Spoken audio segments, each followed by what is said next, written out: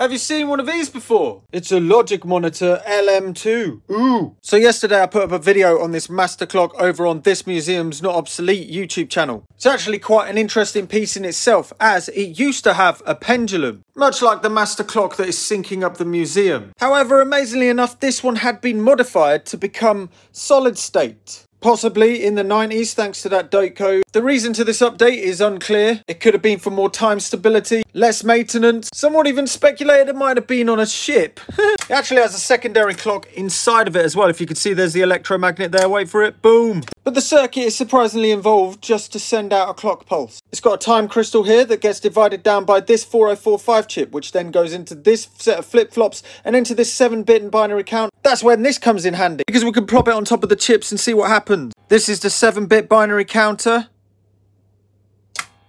What about the multi-vibrator? Ooh. And the flip-flops.